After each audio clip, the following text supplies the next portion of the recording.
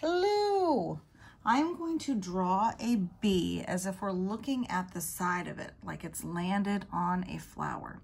So the first thing I'm going to do is I'm going to draw the wing. And the way I'm going to start this is I'm going to make a very skinny V, and then I'm going to top it off with a hill, connect those two lines. Okay, kind of like a long skinny ice cream cone. All right, the next thing I'm going to draw is I'm going to draw the middle section of the body. So it's basically going to be, I'm going to draw two, like a hill and then a smile. So I'm going to start from this wing and I'm going to make a little hill. Then I'm going to start from the bottom of the wing right here, go down and come back up. And I'm not connecting it yet because this is going to be the head, okay? So now I'm going to be adding a little round shape right onto here. So I'm going to make it as if it is a circle, but it's going to kind of come down to a little bit of a point right there. Then I'm going to have the eye, and the eye is pretty big, and you want to leave a little bit of a white oval in the middle. That's the highlight where the light is reflecting off of the eye, and that will make it look a little bit more realistic. If you want to add like a little smile to it, you can. If you want to add little eyelashes, you can. Now I'm going to do some antenna, and they're actually going to kind of go up and over, up and over, just like that. Really like a little, kind of like a letter L or an angle right there. All right, now I'm gonna get the back of the body. So I'm gonna start from here. I'm gonna go out, start right here, and I'm gonna come up to the wing.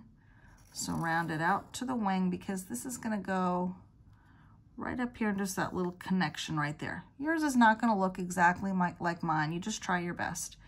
The other wing, we would be able to see it, but we would just see the side of it. So I'm going to go from the middle part of the body where this one is, I'm going to go up and then just curve down, and it's behind that wing. That's all I need to do.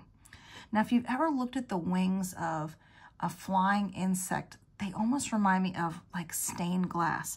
So you can kind of make almost like random little lines that aren't perfectly straight and kind of just connect them and go from there. It gives you this kind of almost like the veins of a leaf sometimes. I'm going to draw a few more in there. And the same thing with the back. You can add some of those lines in there. Just makes it look a little bit more realistic. All right. Now I'm going to get the legs. How many legs does a bee have?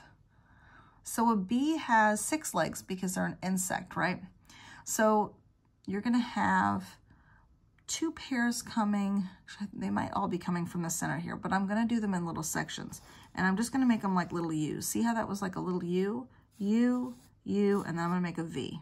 Okay, that's going to make it look a little bit more realistic. U, U, V. And also, instead of just drawing like one line, this you can color in U, U, and like a little V. So there's kind of the 3 that would be on this side. And then behind it, I could do a shorter U because I'd only see part of it, right? And if you don't want to draw the other 2, maybe they're hidden behind something else, I'm going to leave it like that, even though we can only see the 4.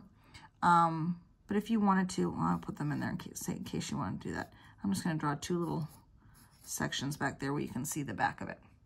All right, what are we missing? What are we missing? So this is coming a little bit more to a point, but I'm not going to add on a separate like letter V. Then I'm going to add the stripes here, and your stripes are going to be curved because the body is curved. So those lines will be curved instead of straight up and down. That'll make it look more real. So you're almost doing a little curved line, and you just decide however many you're putting. I just try to put them the same kind of distance apart like that. All right, so I'm going to start with this part is going to be black and then skip. So I have my little pattern. I'm using a Sharpie, but you could use crayons, markers, colored pencils, filling it in really nicely.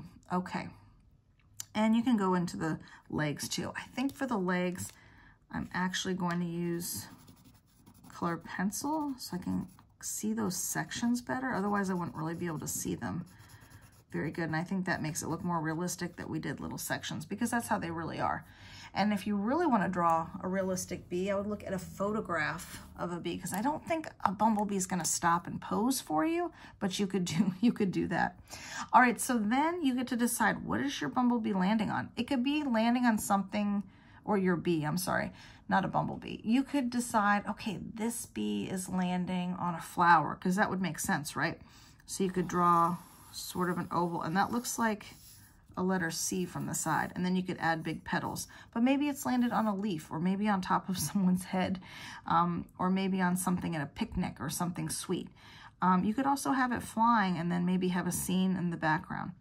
So if mine is on a flower, I might have my petals, they would actually go off the edge of the picture, and they're just like little curved lines that come to a point. And then there'd be one behind there. And those, maybe they're flopping down so you don't see them. And if you want to add a little texture, like if it was a sunflower, you could see the little texture, meaning the way it feels. It's not smooth, right? It's bumpy with all those seeds in the middle. Maybe I'll add some little lines in the middle of the leaf. And then maybe this is in a field, and I'm going to have some smaller ones as they get further away, right? So if these were little flowers, they would get smaller as they go further away, because that's what happens. They look smaller. So I could have some in the distance, draw those really quickly. And then maybe this is like a little hill or something, and I could have blue sky, and this could all be green. So it's your choice, though. You get to be creative with where you want your bee to be. And if you look at bumblebees, yellow jackets, all the different kind of, there's lots of different styles that they look, or different ways that they look, different characteristics. So you can kind of look, if you want to not draw this one, see which one. Maybe a fat, fuzzy bumblebee is more what you want, or a honeybee. I'm using a gray crayon for the wings. So I'm going to color that all in carefully. Good luck drawing your bee.